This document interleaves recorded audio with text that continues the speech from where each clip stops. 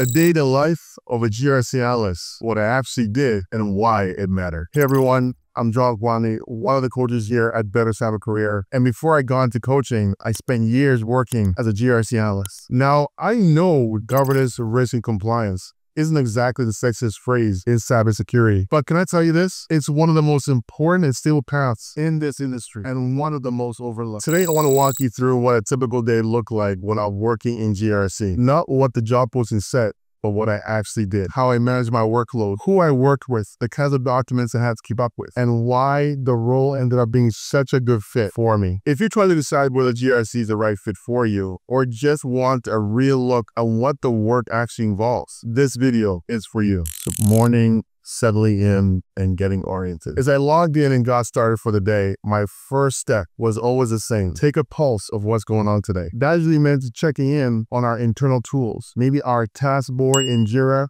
or shared GRC dashboard in Notion or Confluence. I looked through open tickets or active assignments. If we're preparing for an audit, I'd make note of the evidences still needed to be collected and who was responsible for it. Alongside that, I always review our risk register. That document was my North Star. It listed out all the risks that we had documented, how serious they were, who was managing them, and whether anything had changed recently, like a new third-party vendor being onboarded, or an internal process that raised concerns. Deep work, documentation, reviews, policy work. A few hours into the morning, I would usually block off some time to focus on deeper work. This is where a lot of documentation side of GRC comes in, but don't mistake that for just paperwork. I might have been updating a data retention policy, reviewing a vendor's security questionnaire, or translating technical controls into compliance language for a SOC 2 audit. Sometimes I would be reviewing whether access to sensitive systems was still in line with our policy, what is called access control reviews. Other days, I'd be tracking whether the marketing team's new campaign required a privacy impact assessment. This was the work that required focus and precision. And because the role was remote, I have full control of my environment. I could shut off distractions, work from home, or even from a coffee shop without anyone needing to be on my standby. Late morning, cross-functional collaboration. After that, I usually had a couple of hours of meetings. These were small check-ins with folks from IT, HR, legal, or sometimes finance. GRC is one of the most cross-functional roles in cybersecurity. If we're onboarding a vendor, I'd meet with the procurement to review the due diligence steps. If the security team rolled out a new control, I helped translate it into business context for other departments. I wasn't there to enforce technical changes. I was there to make sure changes were understood, documented, and aligned with our obligations, whether those came from contracts, regulations, or internal risk appetite. These conversations build trust across the business. Over time, people knew if something seems risky, talk to the GRC team first. That kind of soft power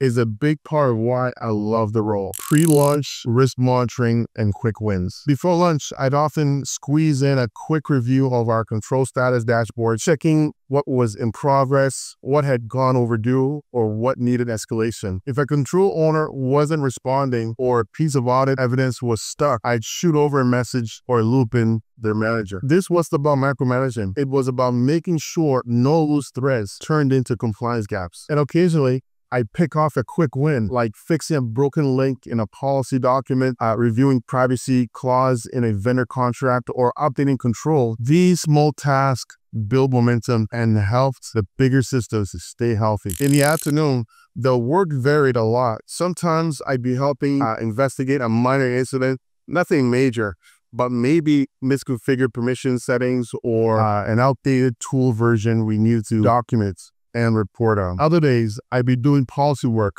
creating a new acceptable use policy, work with legal on refining our data sharing agreements, or helping HR map out training for employees on phishing awareness campaigns. And here's something important. Even though I wasn't responding to threats directly, I was always thinking ahead. What processes do we need in place so that when something does go wrong, we're not scrambling? That forward-thinking mindset is what sets GRC apart. As the day wound down, I'd write a quick daily summary either in our internal systems or as an email to our manager. I'd summarize what I've worked on, what was on track, and what needed follow-up. and any potential issues I was spotting. These summaries weren't long, but kept everyone aligned and showed leadership that GRC wasn't just sitting around in the background. We were proactively steering risk in the right direction. Some days were busier than others. Some weeks I was buried in policy work. Other weeks I was in the back. Other weeks I was in back-to-back meetings for